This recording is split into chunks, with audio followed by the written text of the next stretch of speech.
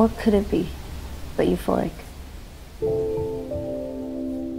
To think of a place where my mother listened to my screams and not theirs.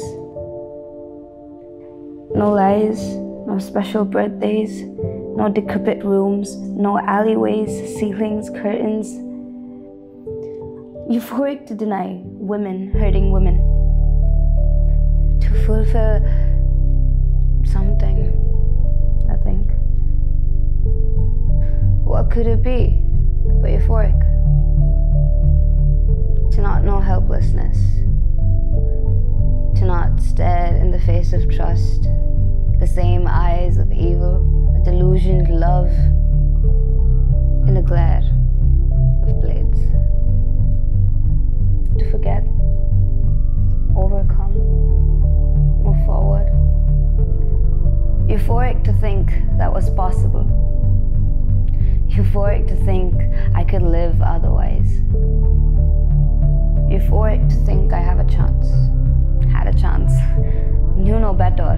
Euphoric to wish to forget. Dark rooms, small spaces, corners, ceilings, mothers, aunts, relatives, sisters, women.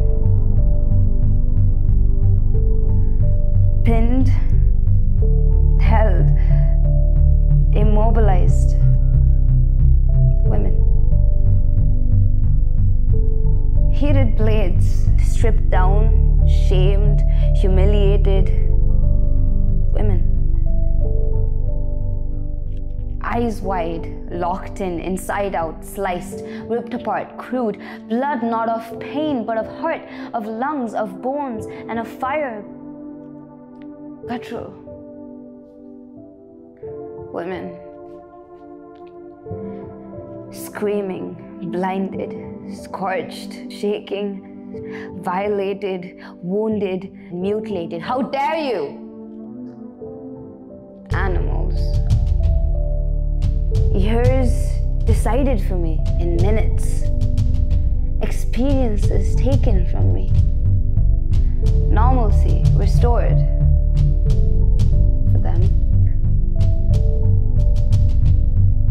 Not a medical, not a ritual, not a religious, a tradition, a science, not a term to quote, I am not your lab,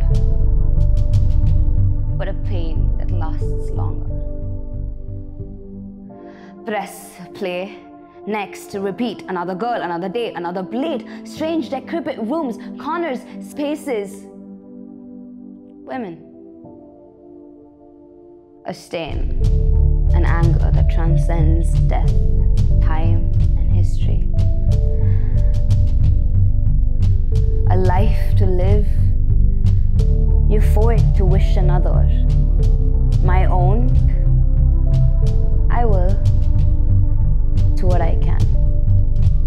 Limited. To him,